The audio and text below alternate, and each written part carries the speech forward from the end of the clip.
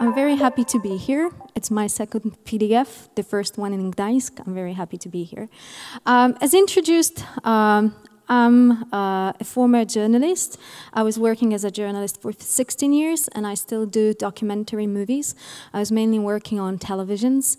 Since 2015, I've also been teaching journalists digital skills, but also typical journalist skills. My first trainings took place in Ukraine, actually in Crimea, in 2013. And since then, I've been teaching quite a lot, recently mainly with Google News Lab. The media landscape is changing all the time. Like, the media that we used to know is totally different nowadays.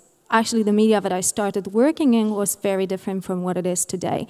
I always laugh that I was working with those huge Betacam tapes, and nowadays you can work with just a mobile phone.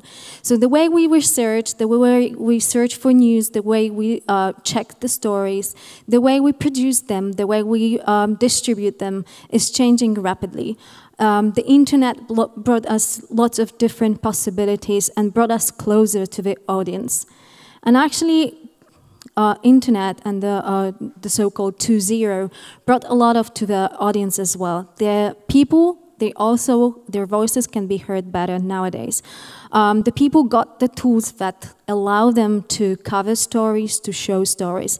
If it's not the internet, if it's not the mobile devices, if it's not social media, we would have learned a lot later about what was going on during the Arab Spring or the events in Ukraine.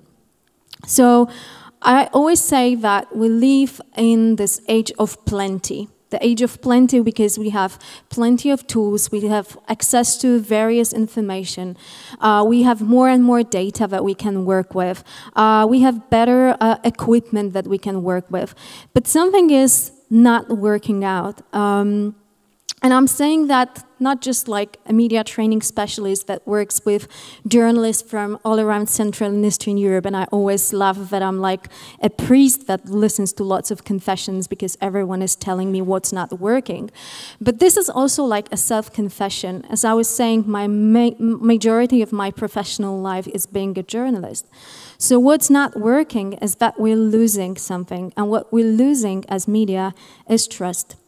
And you can define it whatever, but one thing is obvious, and it's just not like my opinion or your opinion, it's data. So here you can see what is the trust level to various news, how people trust news around the world. Finland has the highest percentage of people trusting the news, and then it goes lower and lower. The data is from 2016. Probably if you look at Central and Eastern European countries, it is a bit lower nowadays. I'm focusing on Reuters Digital News Report because I think this data is the best. See Greece, 20%. This is some of the data from Poland from 2016, how we trust different media outlets. And actually, on our news website in recent years was the only media that was growing trust instead of losing it. Interesting thing, we trust more news brands than we trust the journalists. It's interesting and it's extremely sad. So this is how we trust journalists in Central European countries. Poland 42%, Czechia 20%, Hungary 20%. This data also comes from Reuters Digital News Report. What's even more terrifying, if you look at social media, people trust more who shares the story, not what kind of media outlet shares the story. Therefore, all the trust in fake news.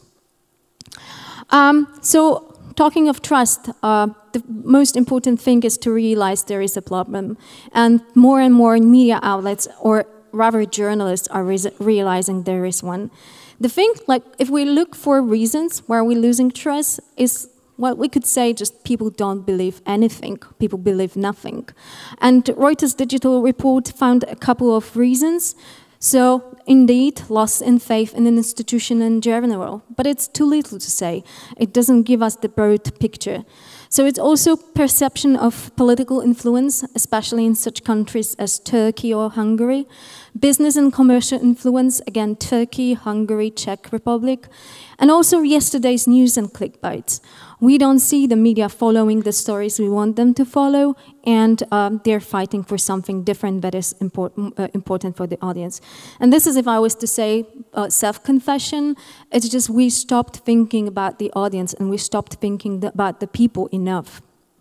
The reasons might be even more, but those are the basic ones. Here's something also that is very important. I, as a journalist, and my colleagues, we also stopped believing in this profession and in what we can do as journalists.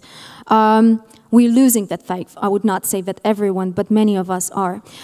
Those are screenshots from Twitter from Poland, and you can see here journalists, politicians, key opinion leaders, and what they're all saying is they're sharing respected media outlets, stories from respected media outlets, and what they're all saying is starting their tweets with, if this is true.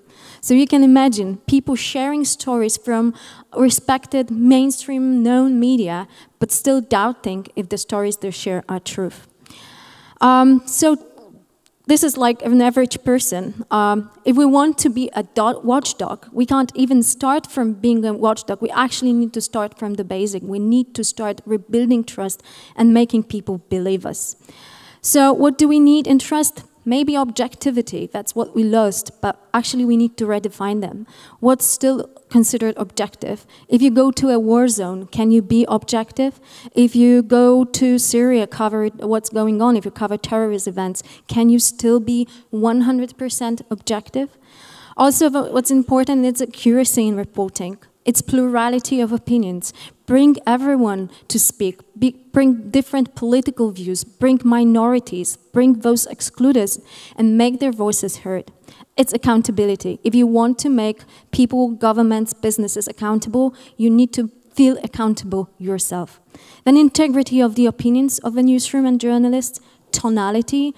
You don't need to say bloody civil war. Civil war is always bloody, just like every war.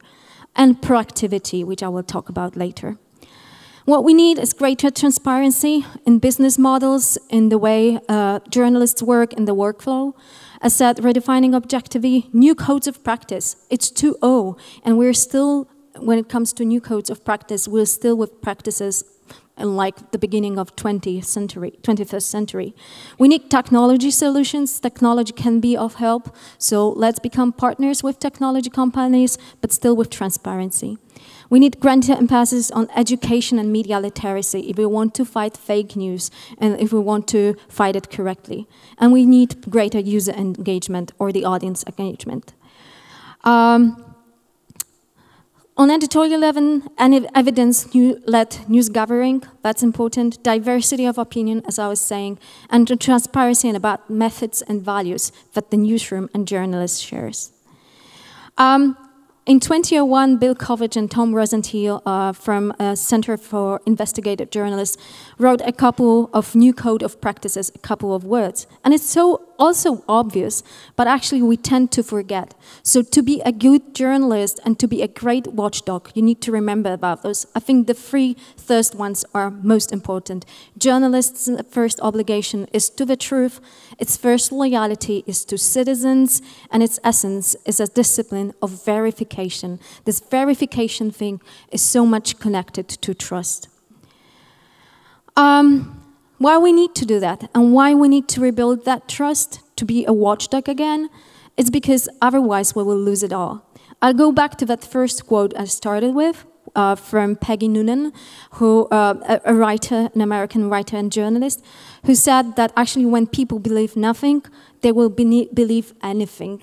And this is all that story that we tend to talk about is like both mistrust in media, fake news, wrongly described stories, wrongly described photos. We all can fight with that, and we need to start with that.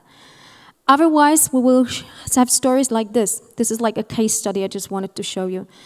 This is a simple but fake photo shared on Twitter. If we don't verify it, it will spread and give us wrong opinion of conflict in Syria. So this was a photo shared from Syria, and it was from a video. Then what happens next? There are fake news that are trying to tell us that photos from Syria are fake. And this is a photo that connected a visual makeup artist with a real photo of a child that was dead in Yemen, but it was saying that that's how you create fake news from Syria. And in the end, you have politicians that take fake photos and bring them to discuss situation in Syria. This is the Syrian ambassador in front of the United Nations talking about how Syrian army is helping the citizens in Aleppo. But the truth is that the photo is from Iraq and from Fallujah. So if we don't start from the beginning, if we don't help people, don't teach people how to verify, if we don't work with the people, and if we don't hold ourselves accountable and governments accountable, then the mistrust will be growing bigger and bigger. Just to end up, journalism as a critical watchdog in the end helps create trust in political systems. I'm saying trust in political systems because if you watch the media, if you watch the politicians, in the end you watch the political systems. And just, I'm over the time, so just to end up, one more key thing as well. I was showing different slides from this the series, The Newsrooms. I don't know how many of you know the series. Most of you don't. So this was like many media and journalists, their approach. They just take for granted that people know. So I just took for granted that you all know the newsrooms. And the truth is that you always need to pay attention what the people know, what they want to know, what is their main focus. So just don't think like in a journalistic way, think of people's way. And this is the only way that will lead you to trust. Thank you.